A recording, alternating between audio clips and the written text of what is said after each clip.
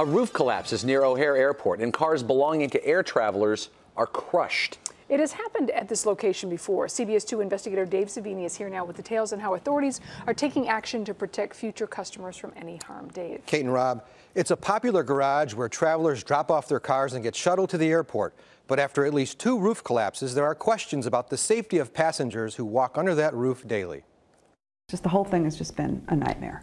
Lori Ravel is showing us the car she just bought. She had to get it because of what happened after she parked her other car at this garage near O'Hare. I paid extra for indoor parking. Last month, she paid Avistar for indoor and valet parking service, but came back from her trip to this. They took my ticket and said, "We're really sorry, but the roof collapsed and your car was crushed." Covered in debris like this and a total loss. It looked as though a bomb went through the ceiling. A massive section of the roof caved in on February 7th, and Franklin Park officials say about 20 cars were caught under the rubble. The roof is still damaged. Caution tape is up along with temporary shoring to maintain what's left of the structure. It's the second roof collapse at this parking facility in 5 years. This picture is from a 2010 collapse. You believe this could be a dangerous situation for other travelers if this place continues to take cars? Well, I mean, clearly dangerous. Franklin Park Building Department officials say they told the business they can only use the outside portion of the lot and to stop parking cars inside or allowing customers to walk under the roof. The garage's own engineering report stated the structure is only temporarily stabilized. Despite a warning from engineers, we found them repeatedly taking cars and parking them in the inside portion of the lot. And they were not keeping travelers away from the potential danger. I got to ask you why you have cars in here when the roof collapsed. You're not supposed to be taking cars in here. The village shut this down.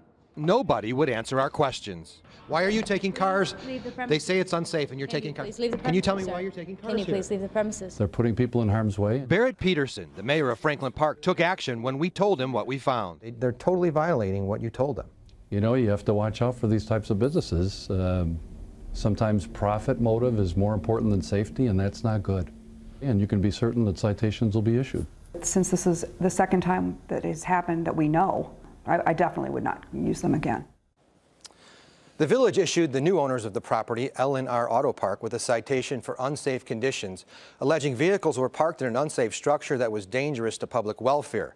A company spokesman says they just bought the structure a few days before the recent collapse and that they don't want to put anyone at risk, so they're working with the village and claim 3 private engineers say that they hired that the structure is safe.